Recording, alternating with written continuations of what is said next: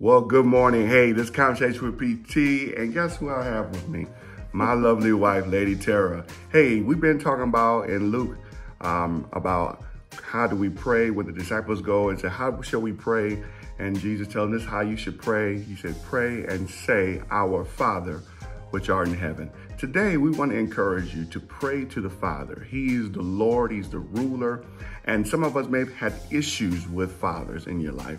But I just want to encourage you today that there is life when you have a father, our spiritual father, connecting to Him. He's the one that took the time to create us, to breathe into us. And so today, we want to encourage you that today we want you to commit to the Our Father, to commit and make Him lordship. Let Him make Him ruler. Let Him sit in the presence. Let Him reside in you. So that's what we want to tell you today.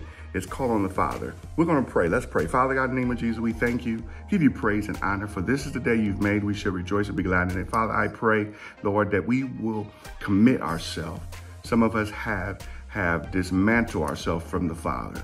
But Lord, I pray today that we will come back in repentance and asking for forgiveness, that we will get back reconnected, that we will plug in, for the power source is in you.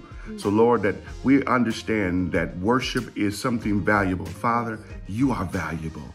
You're more than enough. The Bible says, present your bodies as living sacrifice, holy and acceptable unto God, which is our act of worship. Lord, today, Lord, we want to present our body as a living, not nothing dead, but living, so that we can die daily to our flesh. So God, I thank you that we have access to the Father.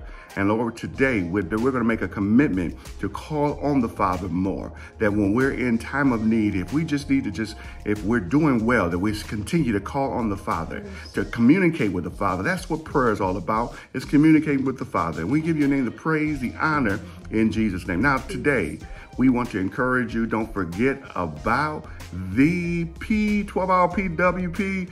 Hey, we want to see you in the place. It's going to be nothing like no other here in Lorain County.